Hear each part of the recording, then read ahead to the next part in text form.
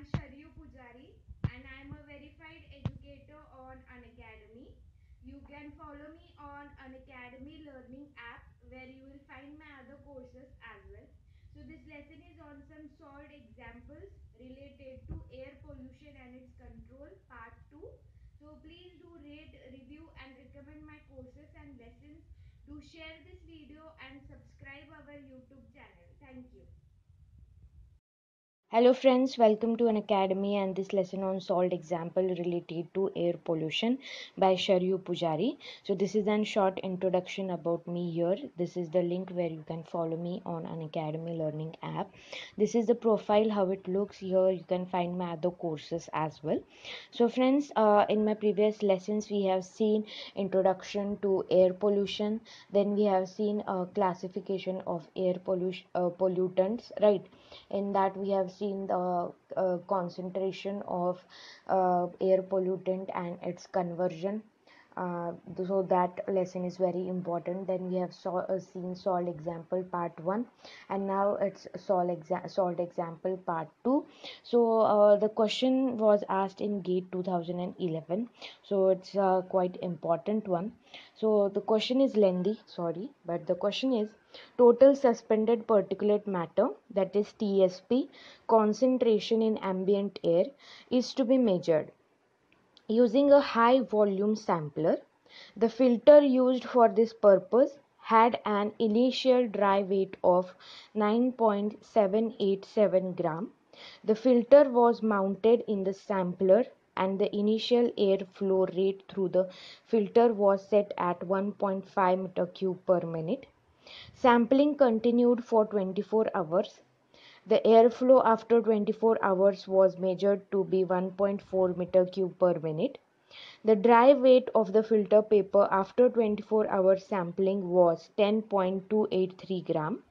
Assuming a linear decline in the airflow rate during sampling, what is the 24 hours average TSP concentration in the ambient air?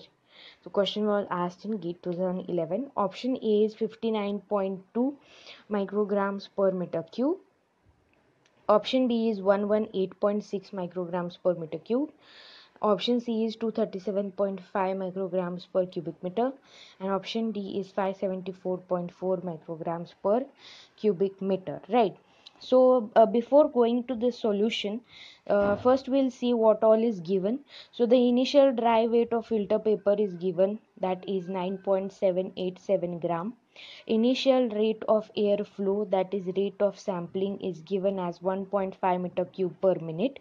Time is equal to 24 hours and Q after 24 hours is equal to 1.4 meter cube per minute, and final weight of filter paper, it is given as 10.283 gram. So we need to find out the total average TSP in micrograms per cubic meter, right? So meter cube.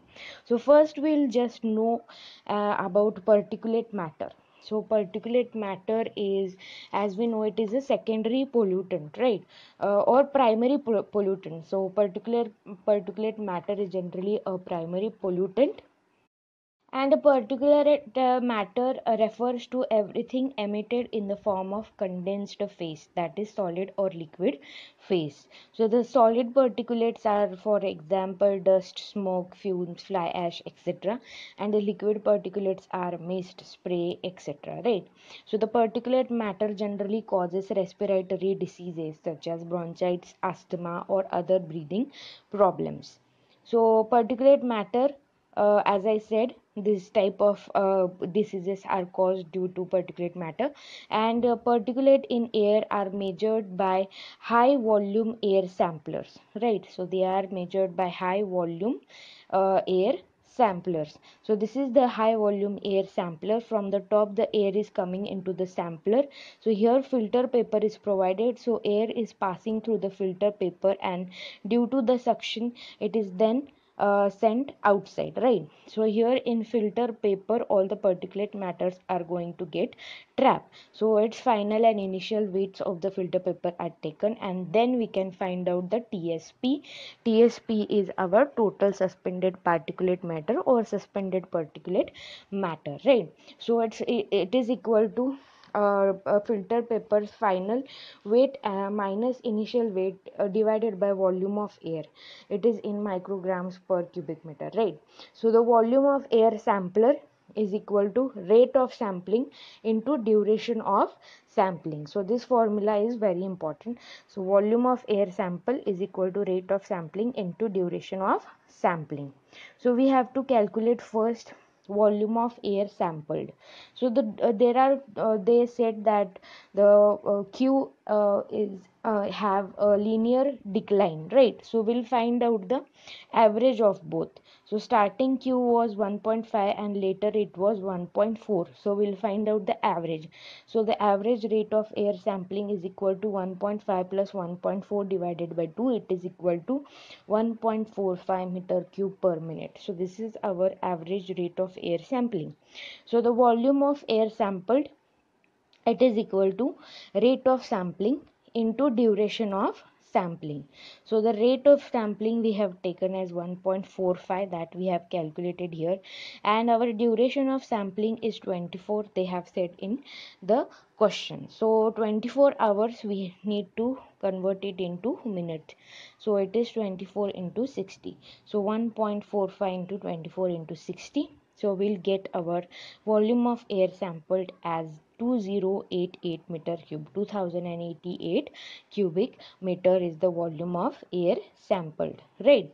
So the final formula is TSP, that is total suspended particulate matters. Formula is final weight minus initial weight upon volume of air pumped. So final weight they have given in question 10.283 gram minus initial weight was 9.787 gram divided by volume of air pump, that is 2088 meter cube, just we have calculated. So we'll get our answer as 2.375 into 10 raised to minus 4 gram per meter cube. So this is in gram per meter cube. We need to calculate it in we need to calculate it in micrograms per meter cube.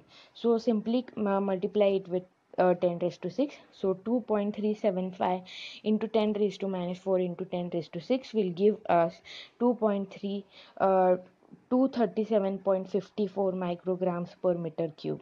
So 237.54 micrograms per meter cube is our TSP, right? So this answer is in option C they have given. So option C is the correct option for this question. So this question was very lengthy. For this question you needed to know the particulate matter and the high volume sampler procedure, right? So in this way the high volume sampler works, and according to that this type of question can be solved easily if you know this type of formulas, like TSP is equal to final weight minus initial weight upon volume of air sample, and volume of air sampled is equal to rate of sampling into duration of sampling. Do correct proper conversion so that your answer will be in correct units that is asked in the options. So friends, I hope this lesson was useful for you. So please do rate, review and recommend my courses and lessons. Do share this video and subscribe our YouTube channel. Thank you.